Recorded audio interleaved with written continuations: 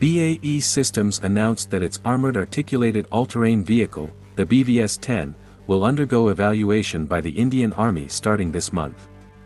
For this purpose, the BvS10 has been modified to meet the specific needs of the Indian Army, and BAE has already coined a name for this new variant, the Sindhu. BAE Systems has partnered with Larsen & Toubro Limited, L&T, to introduce the BvS10 into the Indian defense sector.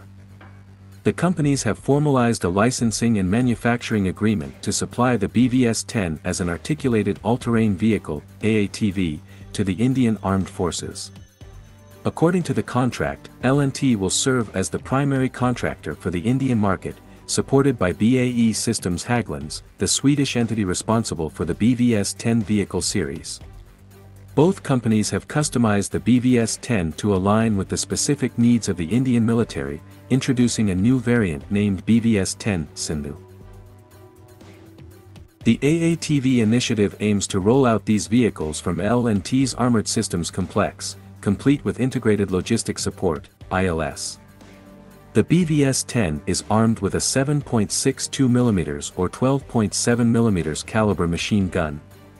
In terms of armor, the vehicle offers protection against direct fire up to STANAG Level 4 with add-on protection. It also features add-on mine protection at STANAG Level 2A/2B and CE protection with an RPB armor cage. The front vehicle weighs 5,100 kilograms, while the rear vehicle weighs 3,500 kilograms. The dimensions are also noteworthy: a length of 7.6 meters, a width of 2.2 meters, and a height of 2.2 meters. The BvS10 can reach speeds of up to 65 km per hour on roads and has a water speed of 5 km per hour. It has a range of 500 km. Standard equipment includes an NBC, nuclear, biological, chemical, protection system, a winch, and air conditioning. Optional features include a weapon station, smoke grenade launcher, wire cutter, night vision, reverse camera, and an extra fuel tank. The vehicle has a 2+2 seating arrangement for the front vehicle and can accommodate up to 8 seats in the rear vehicle.